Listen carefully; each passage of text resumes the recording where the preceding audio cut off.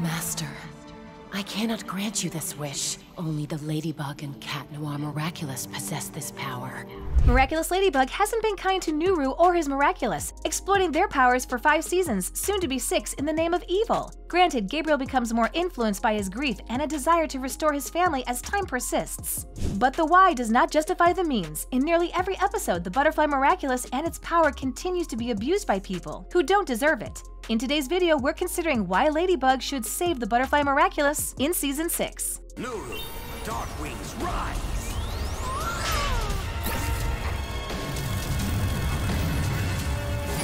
Number 1. Nooroo deserves a break.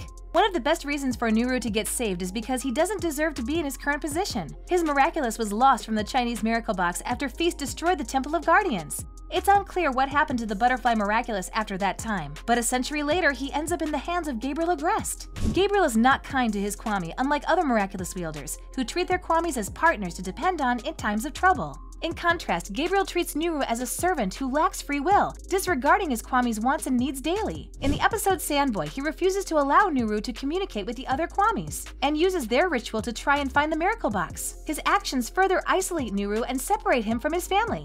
Nooroo isn't allowed fundamental rights, including speech, when he's with Gabriel. At the end of Season 5, Gabriel renounces Nooroo for the last time and tosses the Butterfly Miraculous away, seemingly so Marinette can't retrieve its power. When she's unsuccessful in recovering the Butterfly Miraculous, it is later in the possession of Lila at the end of Recreation. Lila has proven more manipulative and malicious than Gabriel in the past few seasons, so it's hard to believe she'll treat Nooroo kindly. The Kwami has had his fair share of bad wielders and deserves a break. He hasn't had time to properly explore the modern world, to have fun, or to bond with the wielder due to genuine friendship and not obligation. Once rescued, Ladybug would do well to pair him with someone who has a gentle and compassionate heart. Nooroo will need their patience and kindness while he recovers from his past experiences.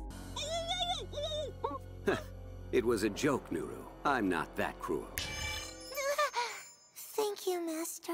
Number 2. The Butterfly Miraculous isn't evil. The Butterfly Miraculous has only existed in the series to advance Gabriel's goals. Its ability to akumatize other living creatures becomes very dangerous when in the wrong hands, and that's why Paris appears to be overrun by new villains daily. The Miraculous's constant use for nefarious purposes makes it hard to remember that the Miraculous isn't evil. There is nothing sinister about Nooroo or his representation of transmission. The Order of Guardians knows that the Miraculouses are only as bad as those who wield them. In Furious Fu, when Gabriel sends an Akuma to take advantage of Suhan's rage, he repels the creature by chanting a mantra known by himself and seemingly the other Guardians. The chant is taught to them in case a Miraculous wielder goes rogue, and not because they believe the Butterfly Miraculous to be inherently evil. Interestingly enough, the Miraculous Ladybug franchise is broaching the subject even more, as a new special titled Miraculous World Paris will come out later this year. The special follows a parallel universe where the Ladybug and Cat Miraculous wielders are evil. To stop these alternate versions of themselves, Ladybug and Cat Noir must team up with someone unexpected, the good wielder of the Butterfly Miraculous. It's difficult to envision the Miraculous getting used by the heroes because the series has used it side by side with the villains for years. However, Nooroo has never helped Gabriel willingly, and does his best to offer his wielders advice that could put them on the right path. Nooroo knows that everything his power has done recently is wrong, but given the chance, he would try to fix the damage he caused. Stop now, or there will be no turning back.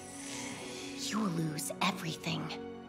I have nothing to lose. Number 3. No one should have their emotions manipulated.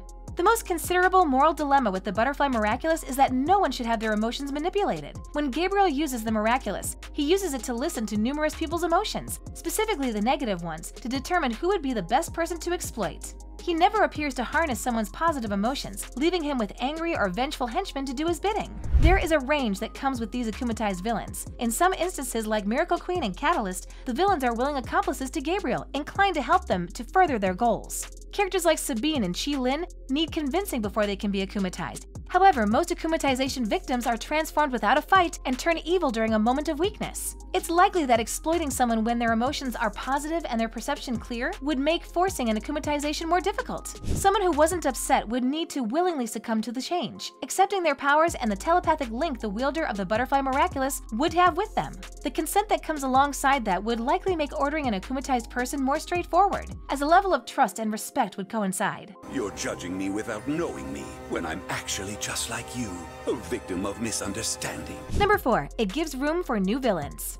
One pitfall that Miraculous Ladybug falls into is routine. There's a specific blueprint the series follows that makes it predictable. One unchanging force in the series is the Butterfly Miraculous and its allegiance to the villains. 5 seasons, a movie, and 2 specials occur where Gabriel wields the Butterfly Miraculous, creating akumatized villains to try to defeat Ladybug and Cat Noir. The series does take a turn in recreation by allowing Gabriel to win. He outsmarts Marinette and unifies the Ladybug and Cat Miraculouses to make his wish. However, he appears to make a different wish than planned and leaves the series as a semi-redeemed figure in the narrative. With his departure, it would have been the perfect time for Marinette to recover the Butterfly Miraculous, but instead it ends up with Lila. Lila has maintained an antagonistic role in the series since the first season, and while she makes the obvious choice as the new Butterfly wielder, it does leave the series in the same pattern. Ladybug and Cat Noir will continue fighting daily akumatized villains. These can be engaging stories, but had the Butterfly Miraculous returned to Marinette, the series could have made room for a new concept for the main villain. Nooroo, bring me back the brooch!